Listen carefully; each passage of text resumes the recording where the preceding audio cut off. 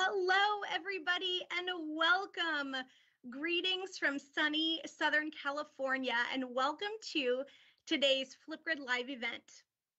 I'm your host, Ann Cosma from Team Flipgrid, and together we are going to visit the Mote Marine Laboratory and Aquarium to learn all about sea turtles. Sea turtles have roamed our oceans for more than 100 million years. But many species are now facing extinction. Today, you are going to learn how you can help these amazing animals, and also you will discover how scientists are helping them survive.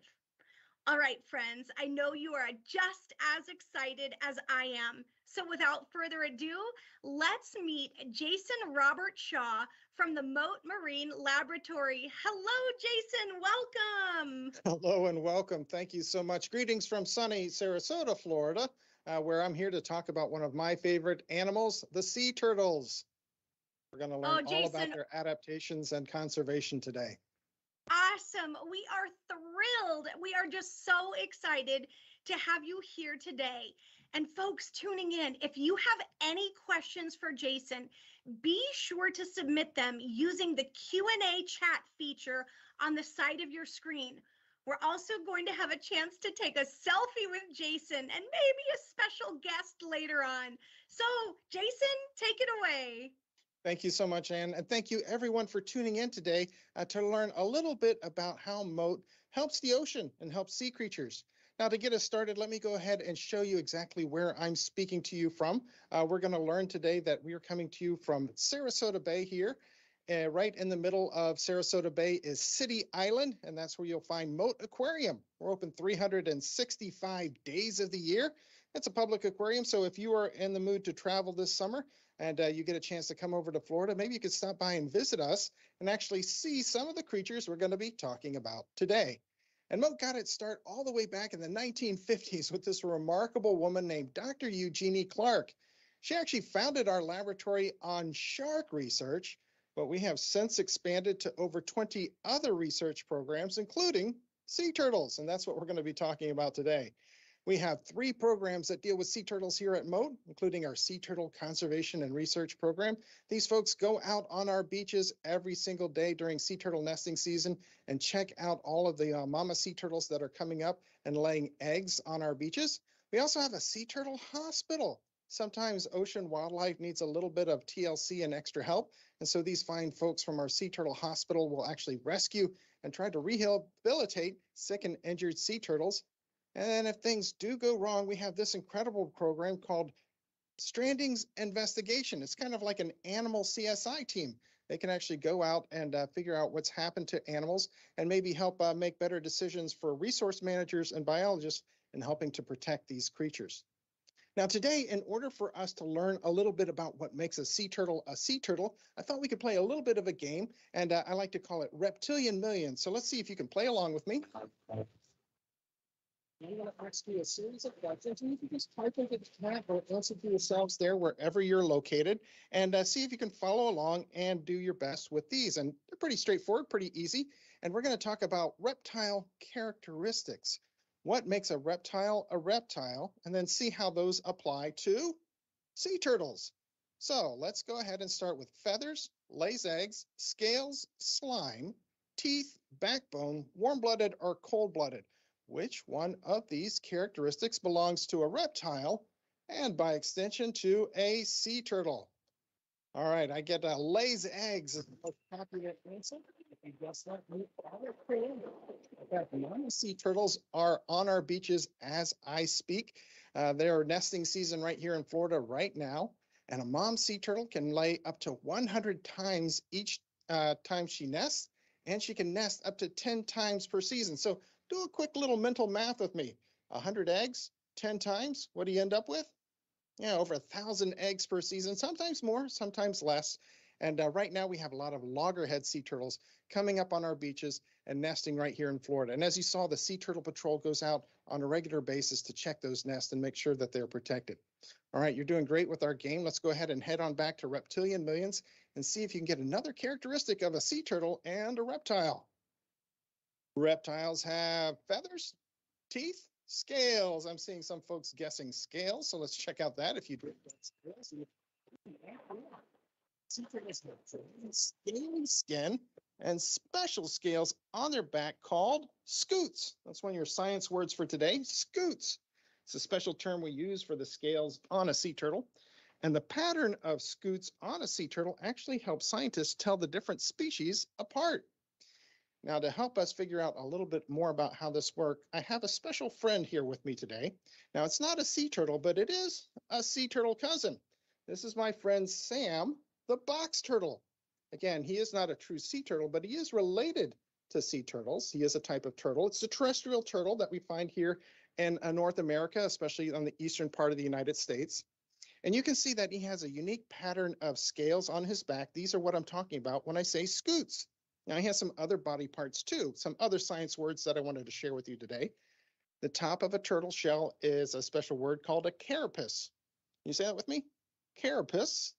That's the top of a sea turtle or a box turtle shell. And then the bottom part is called the plastron. Plastron's your other science word for today. Scutes, carapace, and plastron. And that's what makes a sea turtle a sea turtle. Now, also, you can see that, again, I said this is a terrestrial turtle. It likes to live on land. So you can compare that to the models that I have behind me. Do their legs look similar or different? What do you think, Sam? Yeah, they look very different. Those sea turtle models behind me, they have big front flippers to help them swim through the water. You can compare that to these big chunky legs that Sam has for walking around on land and also digging. All right, Sam's going to come back for our selfie time together and maybe help us learn a little bit more about reptiles in just a moment. But in the meantime, we're going to go back to our game board and see how you all do with the other questions that I have for you about what makes a sea turtle and what makes a reptile a reptile. So let me jump on back to my game board here in just a second and see if you can guess the other characteristics. Slime, teeth, backbone, warm-blooded, cold-blooded. Now, if you said backbone, you'd be correct. Yes, sea turtles do have a skeleton inside that shell. Sam has one inside of there. They have a backbone. They are vertebrates. And you can actually see in that sea turtle model that we have in our exhibits there, you can see the backbone of the sea turtle. I happen to have a sea turtle shell in my studio here with me today, too, to show it to you.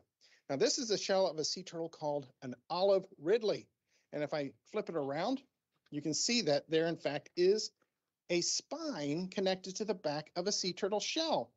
Now, a lot of people think that sea turtles can pop out of their shells or that turtles can pop out of their shells. We've seen that in cartoons, right, with Bugs Bunny and other characters. Well, unfortunately, that is not, or fortunately, that is not the case at all. In fact, sea turtles are connected to those shells and they cannot come out of them. Now, in the case of Sam, he can actually pull all of his limbs and his head into his shell if he needs to for protection. But sea turtles like the ones behind me, they can't do that. Their shells are very sleek and hydrodynamic. I can actually show you over here on my models that I have in the studio. And you can see here that this is a land turtle, a Galapagos sea turtle. And it has a very high dome shell and these big feet made for walking. Compare that to my model of a sea turtle here, which has a very sleek hydrodynamic shell, which is great for swimming through the water. In fact, sea turtles can really get going with these very powerful front flippers. They can get up to 30, 35 miles per hour underwater if they need to. Pretty cool. All right, we're going to go ahead and flip on back over to our game board because we have a couple more characteristics before we move on to learn about how Mote protects these sea turtles out in our oceans. So let's go ahead and hop on back there and see how you do with the other characteristics. Did any of you say cold-blooded? That's kind of famously one of the characteristics of a reptile, right? They rely on their surroundings in order to warm up. They're not like you and I. We are mammals, and so we make our own body heat. Instead, they have to rely on their surroundings. Now, there is one sea turtle group over in Hawaii. Sometimes they come up on beaches to kind of bask in the sun, but for the most part, sea turtles stay in their ocean their whole life, except for those mamas who come up onto our beaches to nest. All right, I think we have one more characteristic before we move on here. So let me jump on back over here and see how you do. Feathers, slime, scales, backbone, teeth.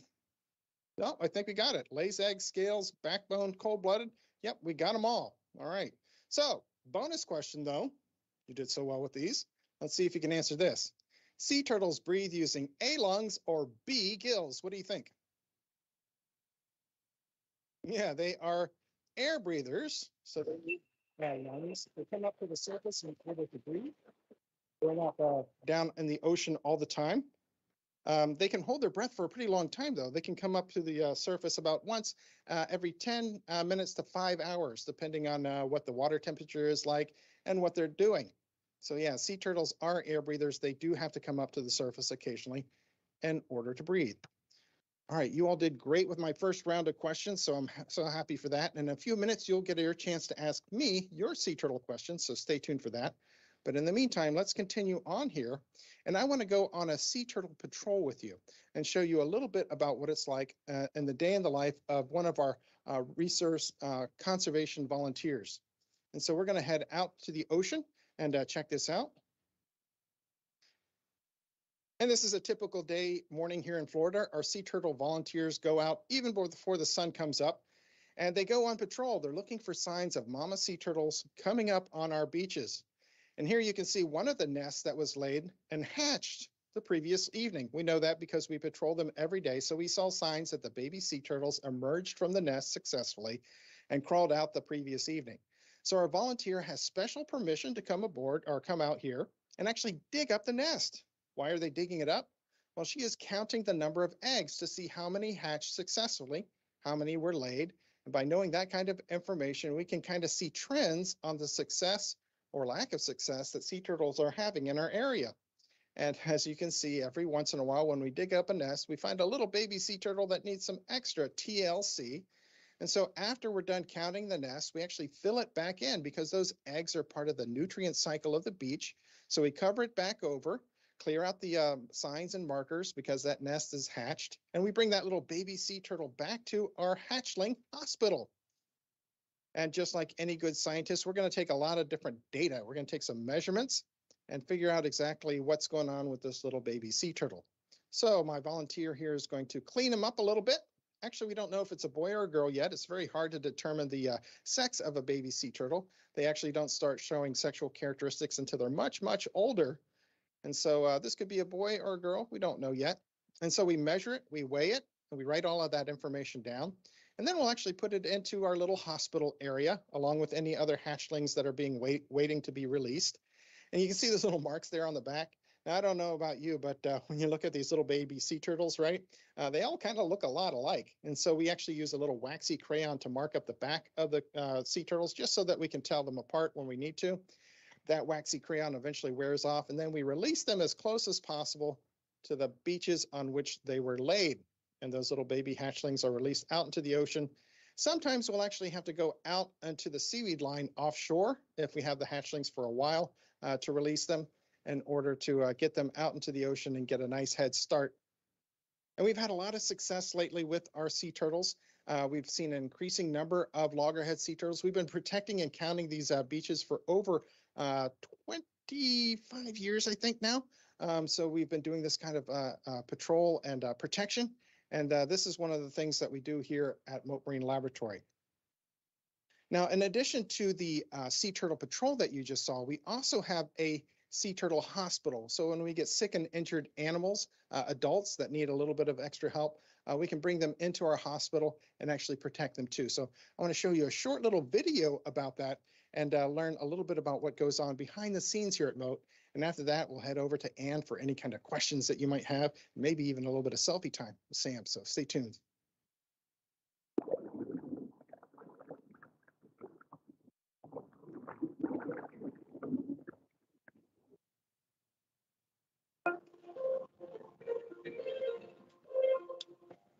Keeping track of the health of our animals and our local environment is hugely important, not only for the animals, but it has a human impact as well. We work closely to respond to animals that are in distress or that find themselves beached.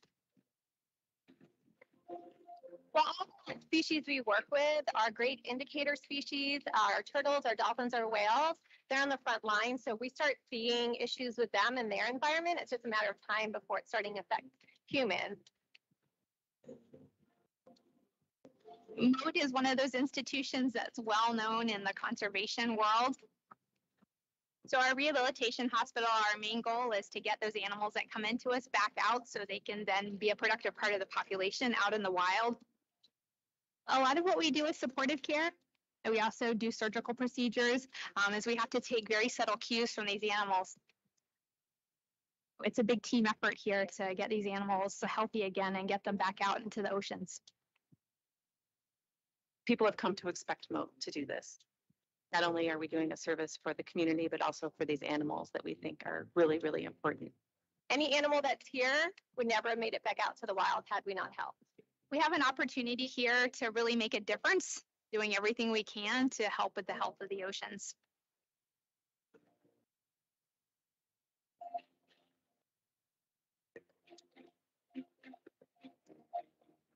Yeah, so that's a little behind the scenes look there at our sea turtle rehabilitation hospital.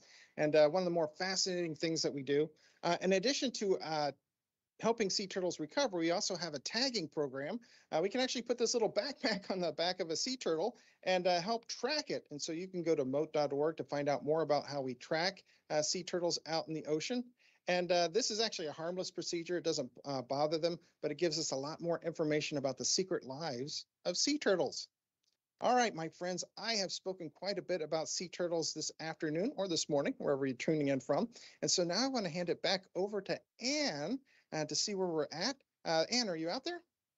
I am, Jason. I have loved learning from you. And I remember those words, scoots, carapace, and plastron. So I was listening and loved hearing about the work that you're doing and the incredible conservation efforts from Mote Marine Laboratory. Now, friends who are listening in, I know you've learned so much too. And before we dive into your questions, I think it's time for a moment you've all been waiting for. It's a selfie time.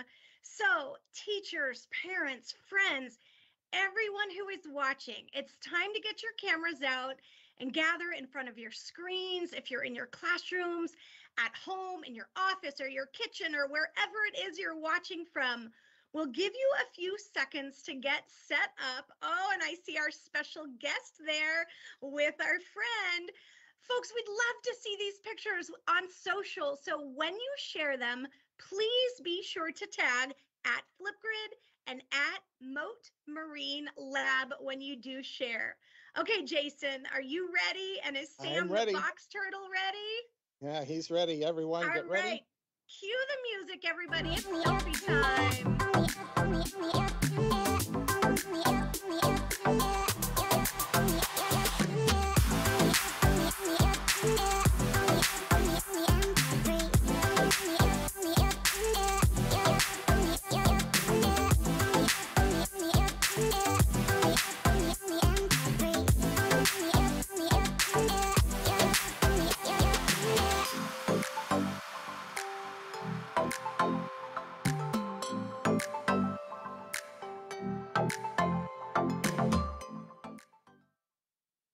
Oh my gosh, that was so fun. Thank you, Jason Sam. and our box turtle friend.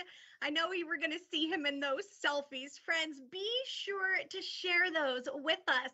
Post them on Twitter, post them on social, and tag us at Flipgrid. And be sure to tag our good friends at Mote Marine Lab as well. Now, Jason, we're almost ready for questions, but before we do, I wanted to share some shout outs to folks who are tuning in literally from all around. Hello, Mrs. Cope's class from Fort Macleod, Canada, and Mr. Edwards' fifth graders in Alberta, Canada. Welcome.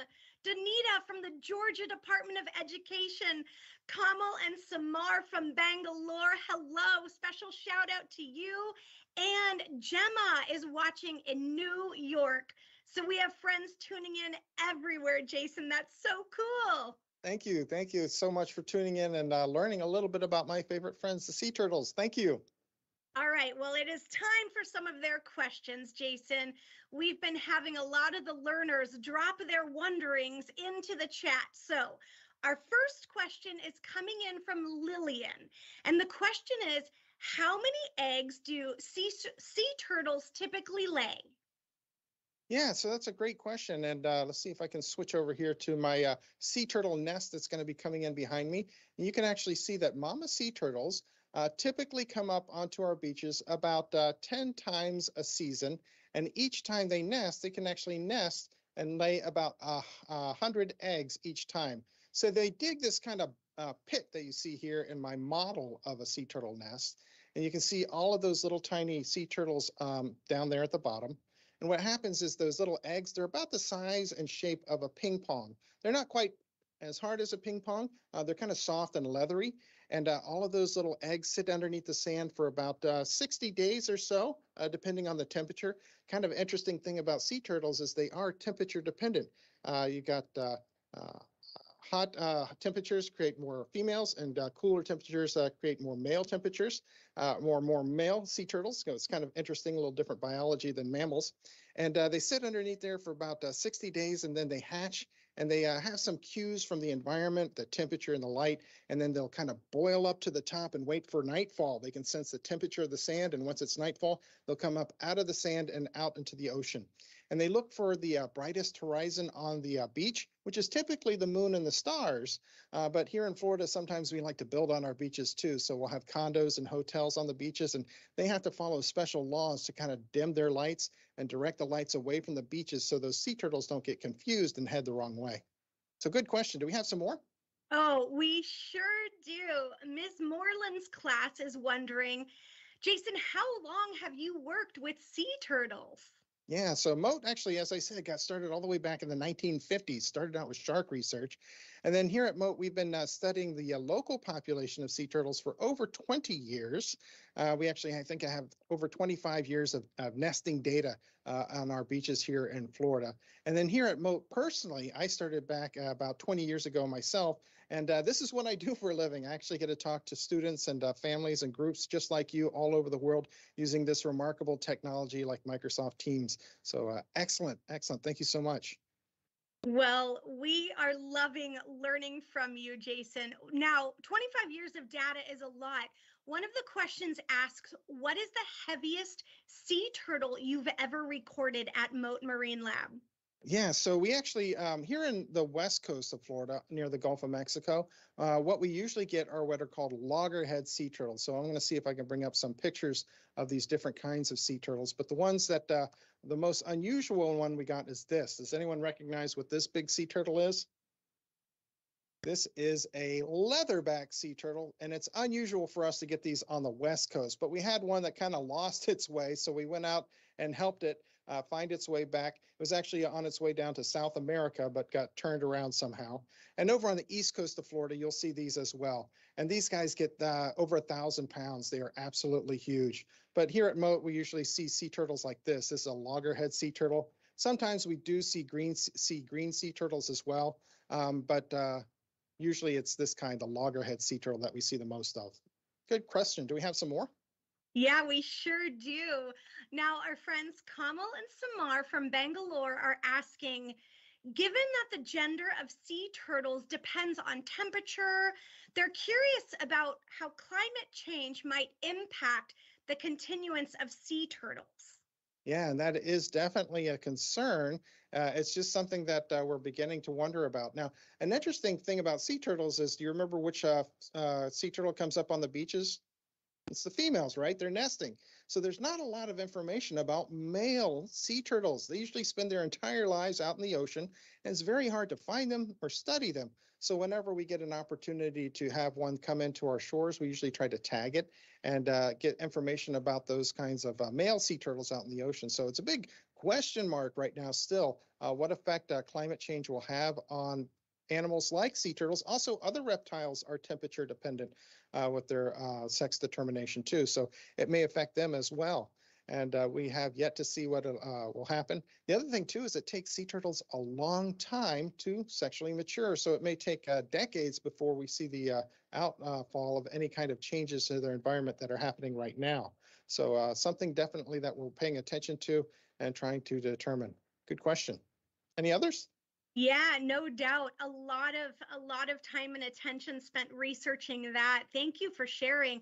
I personally have a question, and this happened one of my travels. I was at a beach and I came upon a sea turtle that was up on the sand in the middle of the day. And I'm just curious if folks happen to be at the beach, if they come across a sea turtle, what are some best practices? Because my understanding is do not touch, do not interact with. What advice can you share with folks who might come across a turtle at the beach? Now, I'm curious, were you in Hawaii when you saw that?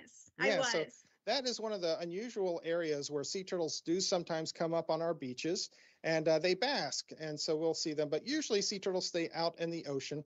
But if you do see a sea turtle, all of them are protected in some level by the federal government, and usually there's also state laws that protect them as well. So it's against the law to harass those kinds of creatures. You can't go up and disturb them, can't push them around. Usually if you're out there swimming in the ocean and a sea turtle comes near you, just enjoy it. You've got that special privilege of seeing an incredibly special animal, many of which are endangered, and allow it to go through its life and enjoy it while it's there. Don't try to swim after it because, again, the sea turtles are very fast. They can get away from you super easily if they want to. But over in Hawaii, you do have the Hanu experience. And so follow along with your eco guides if you have one there, or follow the local laws if you can get information on those. But for the most part, you want to leave them alone. And then if you see an animal that's in distress, it's obviously not doing well. Maybe it's got an injury or a boat strike or anything like that. Contact the police or the local wildlife agencies. Here in Florida, we have a wildlife hotline that you can call as well. And then those folks from our CSI team, the strandings team, they'll go out and investigate and see if we need to rescue that animal or if it's doing okay.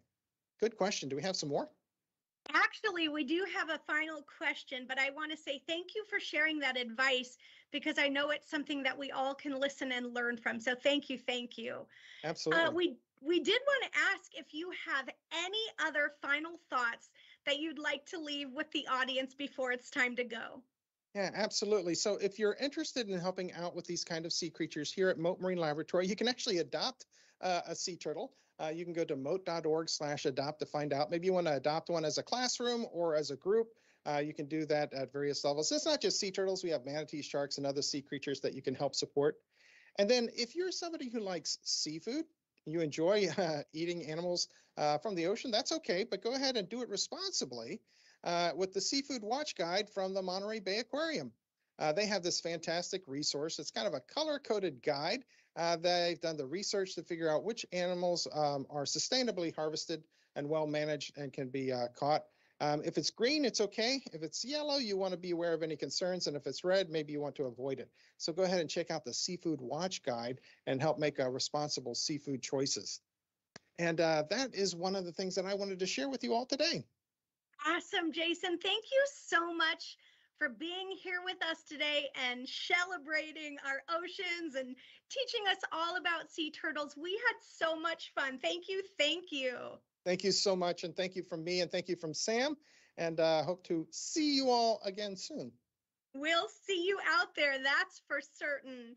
Now, friends, thank you so much for listening. And we want to remind you that this July, we have events for families.